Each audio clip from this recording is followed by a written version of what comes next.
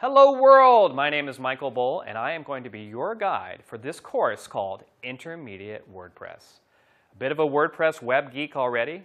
Do you have a respectable understanding of how to create a post, add pictures, add documents, and the difference between a page and a post? If so, this would be a great course for you.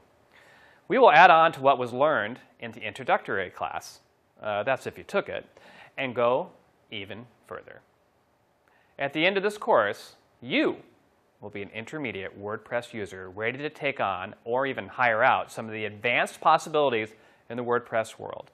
You will be the owner of an awesome website of your own. You can tell all your friends about it.